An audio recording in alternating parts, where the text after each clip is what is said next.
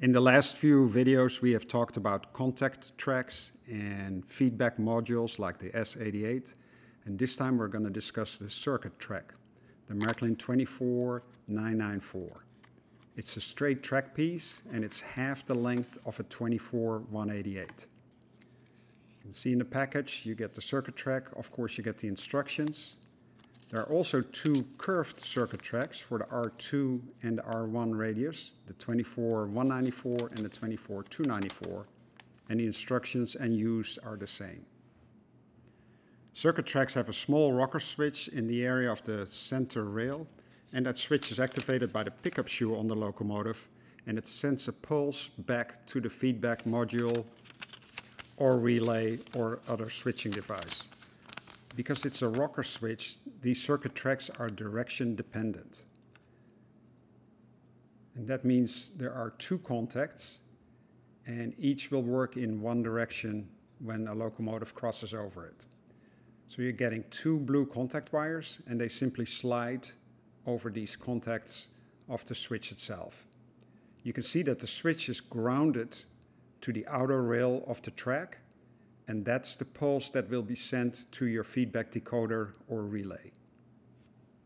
One thing that you have to keep in mind when you design your layout with these circuit tracks is that not only a locomotive with a pickup shoe will activate this switch, but cars that have pickup shoes will also activate the switch. You can see here how the rocker switch can move both ways and that the circuit track is direction dependent. That means if you only need it to work in one direction, you simply hook up only one of the two wires. If you need it in both directions, you also hook up the other contact. It comes with the two blue contact wires.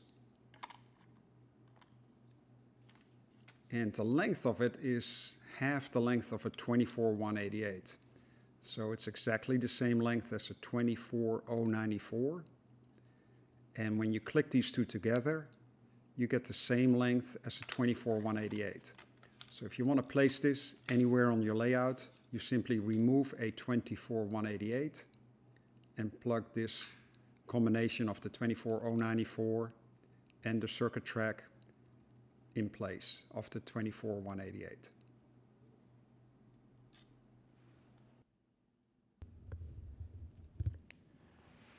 To connect the contact wires, I find it easier to use needle nose pliers and slide the connector over the pin.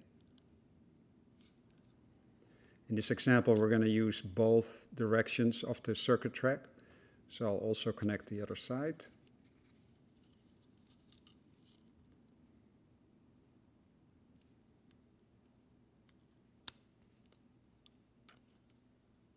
And there you see both contact wires connected to the circuit track. Now in the old days we used to connect these blue wires to a relay or a signal with a solenoid, and now we can connect these directly to our S88 feedback decoder because it will get that grounded signal. But there's a neat trick. We can also connect this to an M84 decoder to the ports on the top side of the decoder. And that's what I will show in this example. So no feedback decoder will be needed. And even though I have a central station here to power up this setup, you could do this with a mobile station. The central station is not needed for this. I will connect one of the contact wires to contact number 1. And if you remember from previous videos, if a grounded signal goes to that number 1, it will set port number 1 to red. If I would have connected it to number 2, it would have set port number 1 to green. We could still control the M84 with our digital controller, in this case the central station, and switch port number 1 to red or green. But now, thanks to this input on that port number 1, we can also control the M84 with the circuit track. And as you see, when I activate the circuit track, it'll switch to red. On your layout, you would place a second circuit track somewhere else, that would set the signal back to green. For this demonstration, I'm going to use the other pole of this circuit track. Again, on your layout, you would have a second circuit track somewhere else. And that wire to set the signal back to green will go into port number 2. It is important to notice that because we are bypassing the central station, we are actually connecting the circuit track directly to our M84.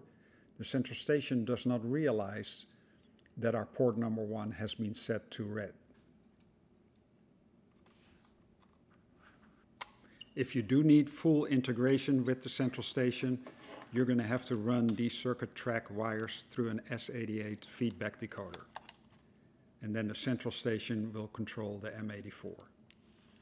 All right, so now we can test it. Again, you would have 2 circuit tracks, but this direction sets it to green, and this direction sets it to red. All we have to do now is create a stop track and add a signal to the setup. Thanks for watching. See you next time.